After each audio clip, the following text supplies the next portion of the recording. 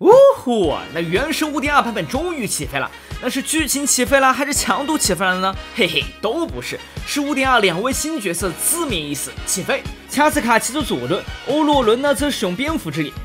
那这两位角色具体的技能是怎么样的呢？可能会怎么配对呢？声音物和武器可以提前准备吗？怎么拿上对话码直接原神启动？对了，我们立志打造全网视觉效果最好的攻略，希望大家可以点赞支持一下。一个硬币10经验，一个转发5经验，既可以提升你的等级，也可以让我们产出更好的内容。那先来介绍5星的恰斯卡，风属性攻角色，元素战技召唤并骑上左轮进入夜魂加时，持续消耗夜魂值，维持悬浮状态。也可以拉着栓绳，像骑马一样骑着左轮移动。那在空中释放普攻会造成范围封伤或者重击进行瞄准蓄力，根据蓄力的时间长短，依次装填最多6枚子弹。那看上去呢是标准的智商封 C 模板，但可能设计师也觉得公式化做角色呢有点腻了，于是给子弹整了花活，让其中的部分子弹根据队伍中其他角色的火水雷冰元素类型发生元素转化，造成对应的元素伤害。直播画面有时候是3枚，有时候是4枚。且前瞻直播的演示画面可以观察到，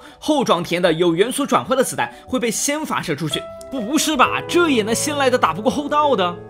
大招也是类似的机制，先射出1枚封伤子弹，随后分裂为6枚小子弹，那其中的2枚进行元素转换，接着夜魂传递，夜魂迸发。老机制了，这里就不过多介绍了，反正就是起飞。即开始播放逐渐加速的 See You Again 了，老大想你了。总之来说呢，恰斯卡的技能设计非常有新意，属于是原神4年以来第一支瑞克5，也是这2年以来最尊重元素反应这个底层逻辑的角色。那可问题来了，这样有趣的设计是否强力呢？这就得温故而知新了。翻开落灰的高等元素论和概率论，火水雷冰4个元素2配对，一共有 C4 等于6种元素反应。除此外呢，还要加上冰水冻结的碎冰反应，以及恰斯卡风带来的4元素扩散，甚至在对多个敌人时，扩散反应带来的火水雷冰元素伤害也能够相互反应。理论上恰斯卡一枪下去，黑白屏幕都能干成彩电啊！那当然，恰斯卡最多只能转化3种子弹，不过这已经足够玩出花来了。比如带上班尼特加弗琳娜加雷军，恰斯卡就能一炮触发2-3种扩散、超载、蒸发、感电等反应，那其画面震撼度不亚于娱乐队彩虹雷泽。那更加直观一点，这个队伍现版本用弯叶替代恰斯卡，在群域格 F4 处上弯 buff 开大，就有些接近恰斯卡的实战表现了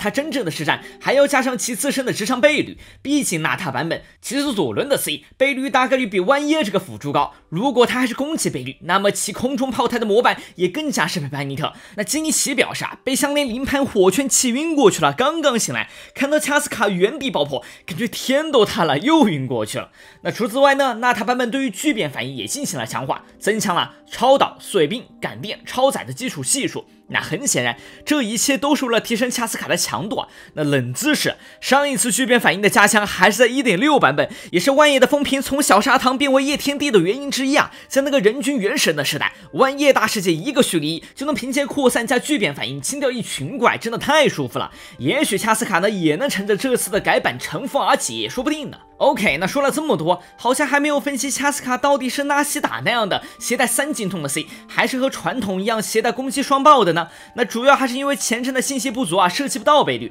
虽然3精通万叶理论上瞬间触发多种元素反应的爆发还行，但问题一是条件苛刻，2是这套纳塔版本伤害也不是特别可观，3也是最重要的后劲不足，不如我容易喷。那恰斯卡呢，对比万叶也需要蓄力子弹，也没有特别逆天的攻速，所以他走纯精通伤害不一定足够，但是要一口咬死智商呢也不太合适因为之前的风元素角色经验来看，元素转化后的伤害吃该角色对应的增伤去。那目前原生的全属性增伤又少，一般自己带个杯子提供增伤，还有生意物2件套给增伤，来达到 60% 左右。但恰斯卡呢要是带风杯子，那元素转化后的伤害又吃不到增伤，所以只能带他所需要属性的杯子，比如攻击杯。那这可能就涉及到沙漏杯子都带攻击，班特会有所稀释的问题，怎么整都不完美。所以恰斯卡的流派呢，可能还是跟升本优一样，左边的精通脑袋说对吗？右边的智商脑袋表示不对，精通又说对的，智商说遮杀避风了。那也可以预见到，恰斯卡的智商派和精通派也会相互发视频竞速争论谁更快。当然精通派有个前提那就是恰斯卡能够如此高频率的附着，如果转化的子弹不能够附着，甚至原本的风子弹附着率也一般的话，那那智商只能表示金铲子我又赢了。那最后剩下能讲的就是恰斯卡一目了然的痛点了，核心有3个。其一是在空中是否能够足够的抗打断进行输出，如果飞起来被肘一下就坠击了，光速复活赛，那么队伍就需要绑个盾。然而最好用的盾钟离是盐元素无法提供转化，只能退而求其次用迪奥娜。那虽然盾差了点，不过好在有回血，满面还能提供精通，属于是精通派加1分。那总之恰斯卡抗打断能力还是比较重要的，最好灵命就有，退一步呢命座有也行，要是都没有的话那就比较尴尬了。而第2个问题也是和队友相关，那就是队伍里面的生存带谁，减抗带谁。想要打智商就免不了带弗妮娜提供的高额增上去，同时呢也能提供水元素和水转化，但弗妮娜会全队掉血，所以要找一个全队回血的队友，甚至呢还被上一个痛点连带着。这个角色需要有盾，白猪表示我会，然后看了一眼自己的炒元素，默默退群。那带个白猪加2巨变元素可惜吗？很遗憾，也不太行。就算恰斯卡不考虑3异色，直接走精通流双异色，那生存位也应该考虑有减抗加抗打断的钟离，或者有减抗和夜魂迸发的希诺林，跟白猪没太大的关系。那他需要的是火水雷冰属性之一，且得有全队回复来配合弗妮娜的角色。可这是弗妮娜刚出来的时候就有的问题，大招没法自给自足，只有白猪和仙云解决了。问题是他们俩的属性又和恰斯卡尬住了。那就目前来看，恰斯卡最合理的配对反而是放弃一部分生存，直接班特加弗妮娜加恰斯卡加希诺林，让输出爆炸。那想要一些生存呢，就可以考虑带星海，要盾的就考虑托马之类的。不过这些就需要等到正式上线我们才能确定啊。而第3痛点就是对群啊。恰斯卡每次射击一共6枚子弹，从前瞻中你能发现每个子弹都是独立的，如果对群时敌人过于分散，那么伤害也会分散，只有在对单时直接攻击伤害才能够不丢失。那可问题也在这儿，如果打纯对单，恰斯卡扩散反应所造成的伤害也更低，这就非常尴尬了。对单也不是，对群太分散的也不是，那只有3在一起，群怪才有优势区间。那这种苛刻的条件呢，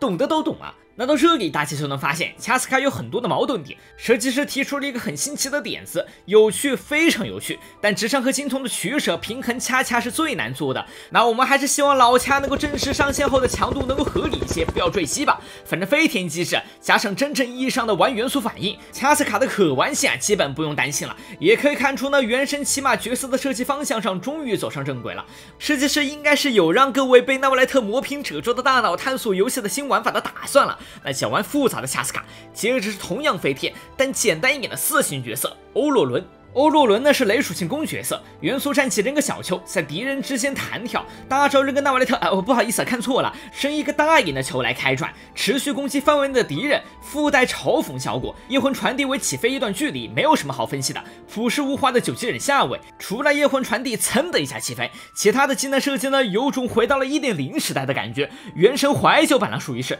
那元素战技从前瞻看攻击频率不是很高，如果大招能够全覆盖，那在草星9队伍呢还能用，如果不行就只能乞讨命座开拓新路线，探索新打法了，实现纳塔4C 自我价值了。真要草星9里面替代9级忍的话呢，武器就选精通或者终末阶探之师。生意5 3精通乐园4或者2+，对比劲大且让人期待且迷茫的恰斯卡，欧若伦呢属于是抽到芙蓉王源了，还是看看远处的复刻角色吧，家人们。上半卡池恰斯卡，复刻宁妮，强度来说呢，宁妮没有什么必要的，现在还要抽宁妮的话，属于是真爱党了。那想要的话那就抽吧，武器神的中规中矩啊，歪了大魔术也不亏。枫丹版本的模型，爆伤副死掉特效加重击增伤，相同属性加移速，不同属性加攻击，恰斯卡歪刀呢也能大世界逮下户一乐。那至于外观呢，也和专武差不了太多，有机会成为不错的下位替代，到时候给大家算一下数值对比。下本呢就是重量级了，纳维莱特加钟离，对比钟离有需求的话呢可以抽，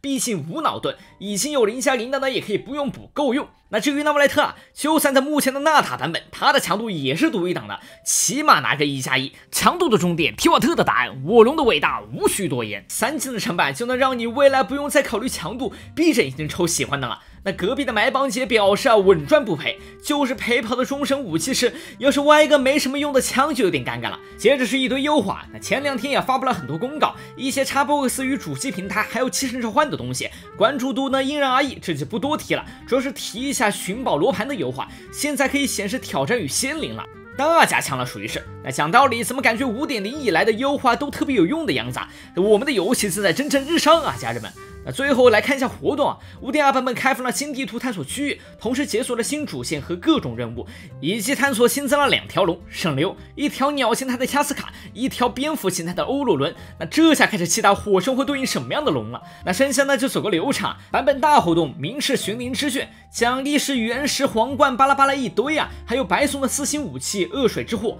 小活动半爪同行提瓦特丁长，寻找冰河动物小伙伴们打招呼，奖励是原石摩拉等道具，冒险家试炼蜕变版，挑战不同的试炼关卡，奖励原石和圣遗物经验等道具，强风猛进之术眼，推演兵器活动，奖励是原石圣遗物经验、天赋书、武器材料等道具啊。那总的来说呢，5.2并没有火神作为替代，原神设计了恰斯卡这么一位有新意的角色，强度呢虽然有很多的不确定的地方，但只看机制我都觉得非常的有趣啊。新地图和新探索机制呢也是稳定进步，总体来说呢是一个稳中向好的状态。那希望真正的5.3版本能交上令人满意的答卷吧。好了，以上就5.2前瞻版本规划的全部内容了。如果喜欢呢，别忘点赞，这对说非常重要。那咱们就下期吧，拜。